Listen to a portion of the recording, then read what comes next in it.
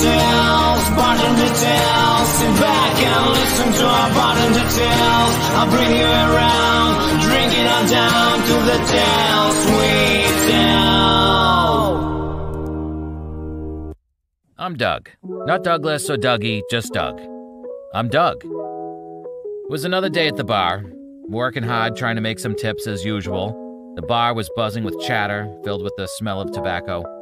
There were these two Hulk-like muscular bodybuilder male friends that came to the bar every day, and they were there this time. And these two friends were very friendly with me. I used to greet them delightfully and enthusiastically every week. I'm always hoping for a good tip, you know that. And these two guys, occasionally they fought, and they were working at a gym nearby. One of them was Matt, the other one was Mike. So Matt says to me, "Hey man, can you bring 2 beers for us?" And I'm like, "Sure, coming right up." And I can overhear the conversation, and Mike says, "Hey Matt, how things going with May?" May is Matt's girlfriend. And Matt says, "Yeah, the things are getting pretty good, man." And I bring them their drinks over, and I'm standing right there so I can hear what they're talking about. And Mike goes, "I know, I actually kind of envy you, man. I still have no girlfriend, and you have one." And Matt says, "Hey man, calm down. You'll find a really good girl one day. You're much younger than me, so no rush." And then Mike says back to him, "Yeah, but I'd really like a girlfriend, man. I'm always afraid to ask a girl out. It's kind of like a curse." Matt says, "Well, just wait, man. You'll get your confidence in no time." And Mike says, "Yeah, I wish it were that easy. I got a big body and no brain. What kind of sensible girl will like me?" Then he sips his drink, and Matt says, "Hey, don't think about it like that, man. You'll find the right girl. Can we please change the subject? We have many other things to talk about."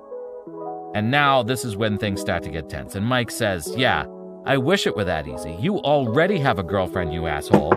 And he slams his drink down on the table, and he stands up. Now, everybody at the bar looks at them enthusiastically because they love fights.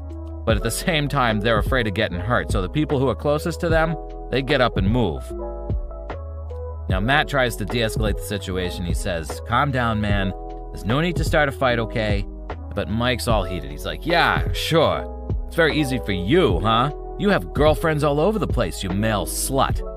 And now, silence. Stunned silence in the bar. We're all standing there watching what's going on. Now Matt stands up and he says, "All right, Mike. I give you one chance to apologize for that." And what do you think happened? Of course, Mike says, "I don't apologize. And I also think that your so-called girlfriend is a bitch, and you both can go to hell." And Matt actually seemed really pretty hurt by that. He says, "Is that so, brother?" And then, bam, punches Mike hard and throws him down near the pool table and takes his drink and spills it all over him.